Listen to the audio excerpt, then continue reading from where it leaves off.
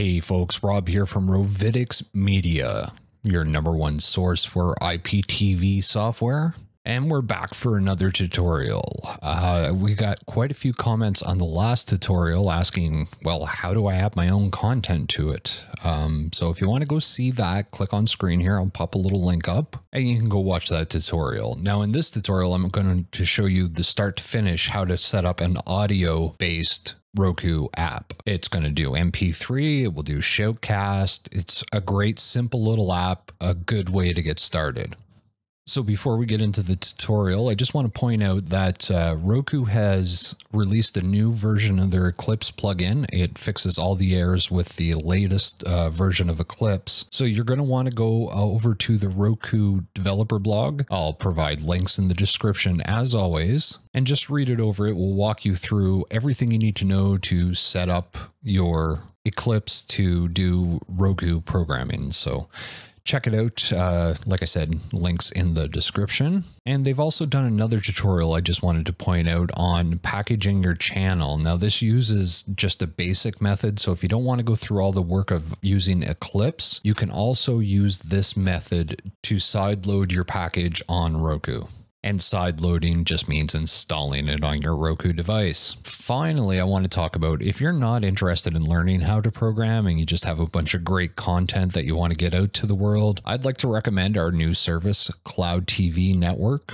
This is a service that uses a cloud-based system to provide your Roku app. You can go into the dashboard and change everything from your logo to your colors, your fonts. There's a lot of great options. There's a pro version if you want to sell pay-per-view and subscriptions to your site. We've got some really cool stuff, so go check it out, cloudtv.network. All right, so the first thing you're going to want to do to get started is open Eclipse. Once Eclipse is opened, you're going to want to go File, New, and then all the way down to Other, and we're going to find BrightScript. And we're going to create a BrightScript project and click Next. And we're going to give this project a name. So you're going to want to call it your channel. So I'm going to call it My Awesome Shoutcast Audio Channel. So we're going to go down through. We're going to make sure under template, we select none. We're going to make sure it's also selected up here, create a new project and workspace. And then we're just going to click next. And this will just give us a bunch of default directories. So we're going to click finish. So we're just going to want to click yes. And sometimes you have to go over here and find it. But under Project Explorer, we'll see My Awesome Shoutcast Audio Channel. And if we open it up, we notice that the only thing here is the manifest. So we're going to want to just hold off on that for a second and go back to your web browser.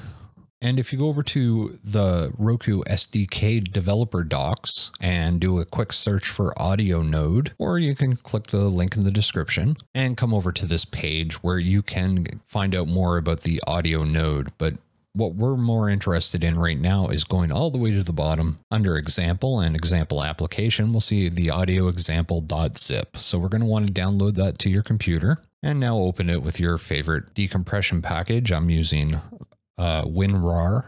So we're going to need to extract this. So I'm just going to go extract this all the way down here. And you'll see in your IDE directory, it has created a directory called My Awesome Shoutcast Audio Channel, or the name of your channel. And we're just going to want to highlight that and unzip everything into this directory. So we'll click OK. It will give us a notice that it's going to overwrite some files. That's all right. We're going to click yes to all. And there we go. It's all unzipped. And now we're going to switch back over to Eclipse. Once you're back in Eclipse, we're going to go over to our channel name here. And we're going to right click, go down to refresh and click it. And boom, we'll have all of our new files listed inside of Eclipse. Now, if you don't see your files here, make sure you extracted the files to the proper directory and make sure you do a refresh on the application as like that. Very first step, always should be your step when you're creating a channel, is you're going to want to go into your manifest.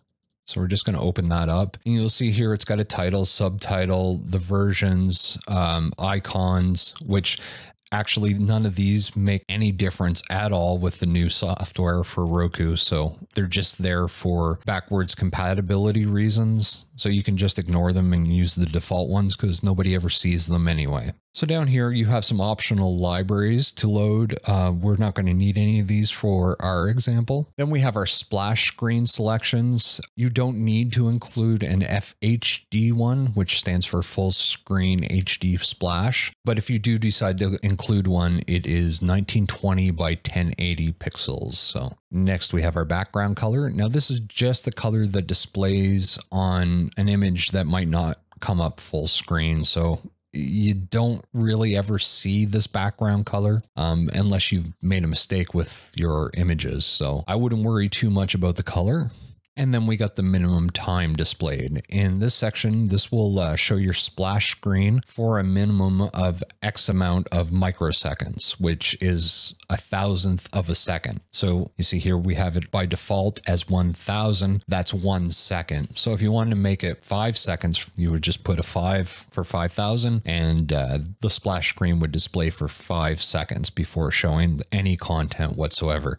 Now, I don't recommend doing that. You basically want to set this long enough to allow the content to load from your server, but you don't want it to be so long that people get bored and hit the back button or the home button, which they might about 5 or 10 seconds in if you still haven't loaded your content. Other settings is hidden. Never turn this on. So if you want to know any more about any of these settings, just highlight your cursor over the title and it will give you a brief description of what that setting does. And you can always find more at the Roku SDK blog. And finally, there's one last thing you're going to want to do to your manifest. It's down here under UI resolutions. And if you just highlight over it, it will give you a good description of what you need to insert here. So in this tutorial, we just need HD. So we're just going to type HD.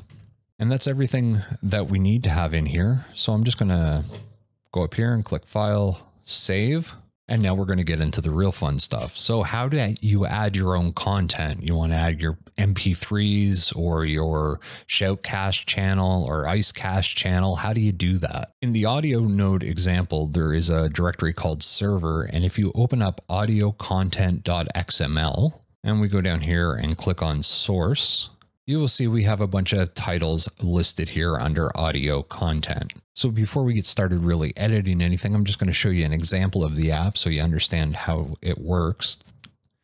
We're going to want to go to File, Export, and come down here and find BrightScript deployment, and just make sure that all the necessary files are selected, which they usually are by default, but mainly anything in the components, image, server, and source directories need to be selected. And down here we have our options for auto increment, which I like to use on build, which means every time I build and deploy the software, it will automatically increase this number by 1. And you can always use generate manifest build value as current date time, which will add the string to the end of the build version instead of automatically increasing the number. And finally, we're going to want to click install on Roku box.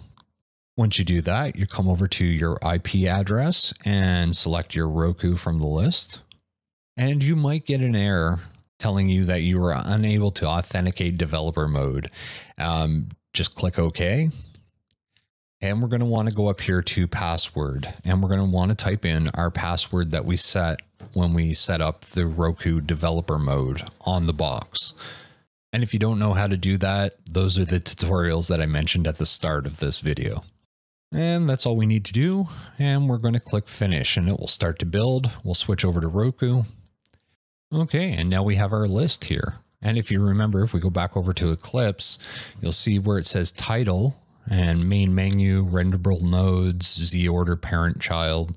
These names really make no sense to the application, but I digress. And if we switch back over, we see that those exact titles are listed here. So to get started, we're just going to come into our audio content XML file and we're going to remove a bunch of these. Now I'm only going to use 3 titles. So I'm just going to delete the rest and only leave 3. So the first one I'm going to put in is going to be a SoundCloud URL. The second one is going to be a libsynth URL for podcast hosting. And our third is going to be a Shoutcast URL. So you notice it's going to say stream format equals MP3, which is perfect. That's what we want. We're going to leave that there. And then under URL, we have a link to an MP3 file. So I'm just going to go grab a SoundCloud URL. Now, to get your SoundCloud link, you have to go through quite a bit of work working with their API to get the URL to the MP3 file. I'm not going to go into description of that. It would take pretty much an entire tutorial on how to do that on its own. So just for the example of showing you that you can use SoundCloud available files here, we're just going to paste in the link that I was able to extract from their API. But the easiest way is just to find out what your favorite podcaster is using to distribute their files. I'd say over half of them are using Libsyn and the other half are using SoundCloud. So now the easy way to do it is to find the download link on their page, hover over it, right click and copy link address. And then we'll just jump back into Eclipse and we're just going to want to paste that link into the URL of our Libsyn URL. I got that spelled wrong. It's Libsyn. And next we're going to want to get a Shoutcast URL. So I'll show you how to do that really quick as well. So we're just going to go over to shoutcast.com and we'll just pick this first one. So we're going to want to go here and you can actually pick any of these. So I'm just going to pick Winamp as it's the easiest one for me to work with. I'm going to find it in my folder and I'm going to open it with Notepad. Let's get it here on screen. Okay, so you'll notice that it has a URL here and we're just going to highlight it and then copy it and go back into Eclipse. And in the URL for our Shoutcast, we're just going to paste it. Now, one important thing to note that I found out the hard way is if you just have an address with a port number at the end. So for example, this one where it's 111.223.518 and this little colon mark and a number. And for this example, it's 8600.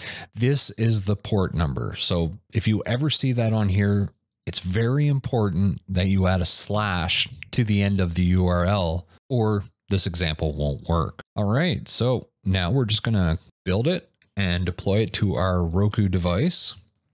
So as you'll see, it now has a SoundCloud, Libsyn, and Shoutcast URL. You can just click on them and they'll start playing. Like I said, on mine, it doesn't work so well because of the audio capture, but it's a really quick tutorial, an easy way to build your own audio station. And as always, you can go in and hack the code and make changes to the graphics and, pretty much anything else you want to do because it's an example piece of code. Now, if you want more advanced features, don't forget to come over and check out Cloud TV Network, our Cloud TV hosting service, which is the easiest way to get up and running without having to write any code whatsoever. Everything's controlled from a simple control panel in the administrator dashboard. And you can come over to the website and find out a ton more about it. Watch our videos, take a tour, see the apps in action, and find out about pricing and stuff. And don't forget, if you have any questions about the service, come over and check out our FAQ, which will list through and tell you pretty much everything you need to know about our service. And if you have any questions, comment below. We'll get back to you. Give us a like if you like this tutorial, and we'll keep them coming. My name's Rob, and we'll see you next week.